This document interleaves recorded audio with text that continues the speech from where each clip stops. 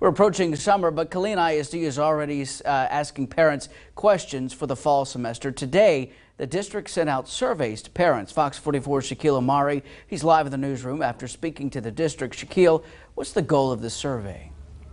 Adam, Killeen ISD says the goal is to see what parents, students, and staff want for the upcoming year. One parent I spoke to says she's ready for her son to get back.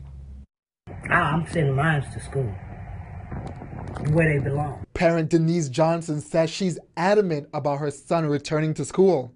The comments come after Killeen ISD issued a survey regarding plans for the fall semester. Killeen ISD is hoping to gain some insight from our families and our staff and our students about their comfort level to return back to school in August.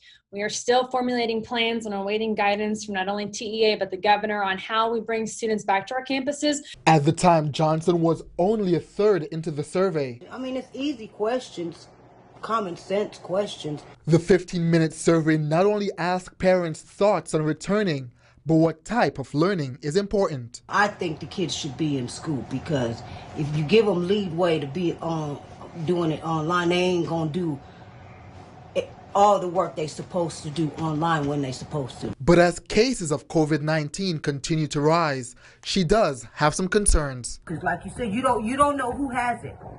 You don't. And then you got some of these kids ain't wearing masks like they supposed to. And staff and students were also surveyed. The last day to complete those surveys is Monday. For now, in the newsroom, Shaquille Omari, Fox 44 News.